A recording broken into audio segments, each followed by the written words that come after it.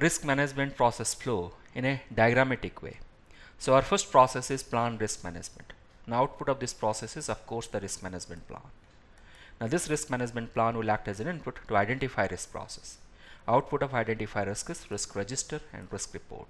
This one contains the individual project risk, and risk report will have the sources of overall project risk. Also, it will have summary level information with respect to individual risks. Now, the blue lines that you are seeing are with respect to the processes. The orange one, that is with respect to the risk register. The pink ones is with respect to the risk report. So next, the risk register only will act as an input to perform qualitative risk analysis, where the first prioritization will happen. In short, I call it as perform QLRA. Now here you prioritize with respect to probability and impact values of the risk, individual risk, and as you prioritize, the risk register is coming as an output that it is going to be updated for individual risks.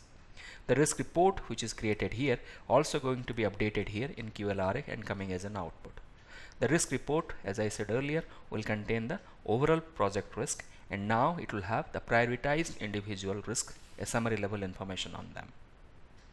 Now risk register as well as risk report are going to act as an input to the next process of perform quantitative risk analysis, which I call it as perform QTRA. Now in QTRA, the second level of prioritization is happening. Here first level, here we have the second level of prioritization. Here the output is not risk register but only risk report. The risk report will contain the quantified information with respect to overall project risk, and also the prioritized individual risk which are acting as an input will be quantified here, and that quantified information for individual risk at a summary level will be part of the risk report as well.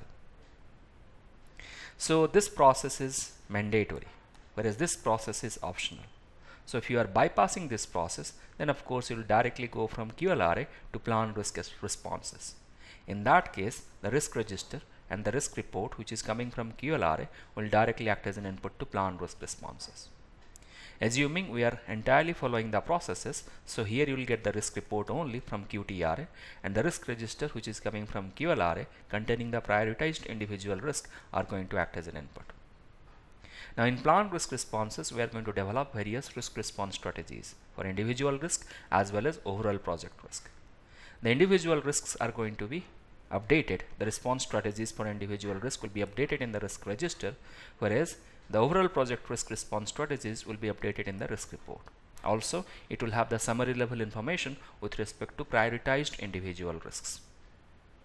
Now both risk register as well as risk report are going to act as an input to implement risk responses, where the risk response plans or the strategies that you have developed are going to be implemented here. Now as you implement, the risk register will be updated and risk report is also going to be updated, and that is why they are the outputs of implement risk responses. Now we have another process called monitor risk. As you can see, the monitor risk is overlooking all these processes, all the 6 processes, rest of the processes. Now in monitor risk, we are seeing whether our risk response has been effective, where we did that, we planned for it, implemented for it, whether it has been effective. If any new risks is coming up, will be identified in monitor risks. Also, we'll do a risk audit. Other than that, it is possible during monitoring of risk, you can see that the existing status or existing probability value or impact value, or as well as probability and impact value, can change. And all these things will happen in monitor risks.